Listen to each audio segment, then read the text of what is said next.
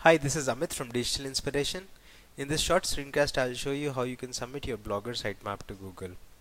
Open Google Webmaster Tools and click the Add a Site button. Type the address of your Blogger blog. It could be a self-hosted blog where you have your own personal domain or a blogspot.com blog. Click Continue.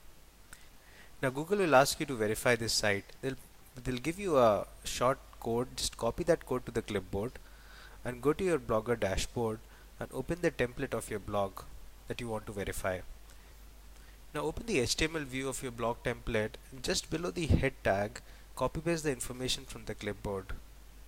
Now save your changes and go back to the Google Webmaster Tools. Now that we have added the required information to our blog, let's verify this. Now we need to submit a sitemap for Blogger. The address of our sitemap is easy. It's atom.xml redirect is equal to false. Just submit that. Now the status will show a clock icon initially, but once your sitemap has been successfully downloaded, this clock icon will change into a tick.